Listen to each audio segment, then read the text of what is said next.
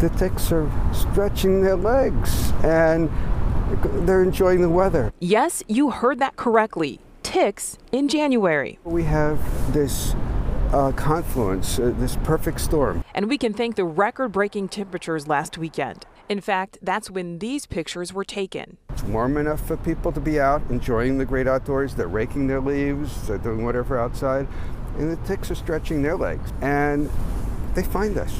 Sometimes we find them, and then they have a feast. Harvard entomologist Dr. Rich Pollock says ticks never fully go away for the winter.